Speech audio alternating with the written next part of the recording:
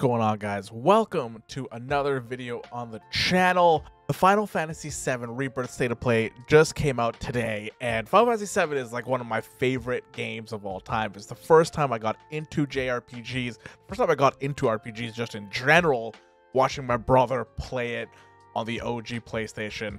And so this series has a very, very special place in my heart, and I loved Final Fantasy VII Remake.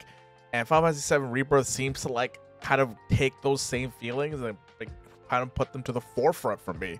And so I'm really excited about this game. This is one of my most anticipated games for 2024. I'm very excited. So I just want to go over my top 5 things that I'm stoked for Final Fantasy VII Rebirth that they showed off in that State of Play today. So let's get right into it. The first thing on the list is the open world. I did not expect Final Fantasy VII Rebirth to have an open world, if I'm being completely honest. Final Fantasy VII Remake was a lot of corridors, a lot of alleys and stuff like that. Final Fantasy XVI is kind of the same way as well. But this was awesome to see. Seeing all the different regions, all the different places that you can visit. Seeing that each region gives us a different story about a specific character or like progressing the story as well. Like the Nibelheim region kind of giving us the Cloud and Tifa story. Cosmo Canyon giving us the Red 13 story. The Gaia region going into the Zack story. The Junon region giving us the might of Shinra and what it's all about. The Corel region giving us Casa del Sol, which looks awesome by the way. And the Golden Saucer. The Grasslands for us to continue the story straight up from Final Fantasy VII Remake. I'm hoping these all kind of interconnect at some point at the end with the side quests, with like the main quests that kind of have like a little through line with all through them. So I'm hoping that they all kind of come together at the very end of this game, leading into the third game. The team-up attacks are something new added to Rebirth. This system is called the Combat Synergy system. Roughly, it looks like the Sphere Grid system from Final Fantasy X, which I know a lot of Final Fantasy X fans are really excited for this. Whenever they see circles and a grid system and with like skills and everything, Final Fantasy X fans get so excited. And I can't blame them. The Sphere Grid system was really well done. The system is called the Folio system, and this intertwines with all the characters. It looks like there's going to be stat boosts, abilities, synergy abilities, and so much more.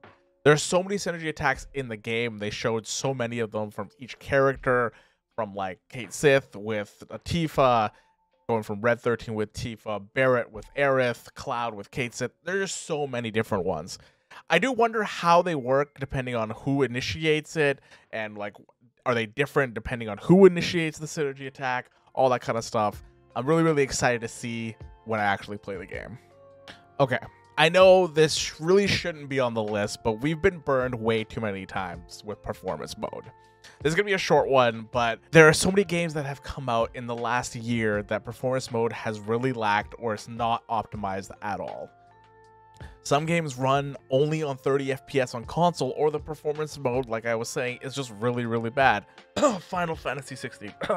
But I'm hoping in this game, but from what we've seen, obviously this is a curated cutscene or battle, that it is a 60 FPS game on performance mode. You can do a fidelity mode for 30 FPS, but since this is only for the PS5, I feel like they should have this nailed down. But I was already betrayed by Final Fantasy XVI, but my fingers are still crossed. The fourth one on my list are the side quests. Okay, I want the side quests to be more impactful.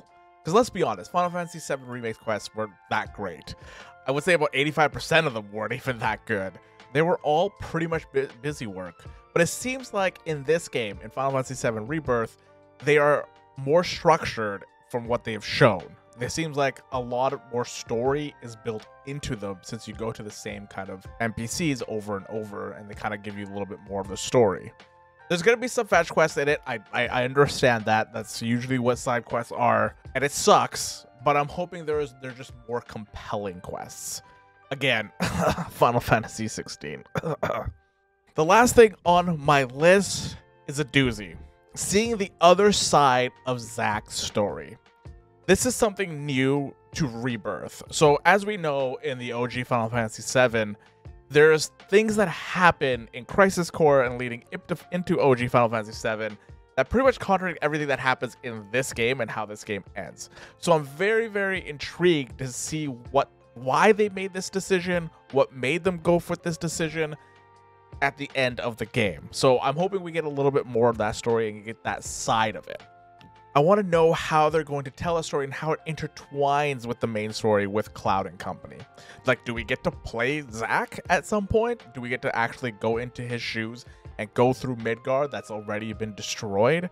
I wonder if they're going to do it while we're in the Gongaga region, and there's going to be kind of like this back and forth with Cloud and Zack.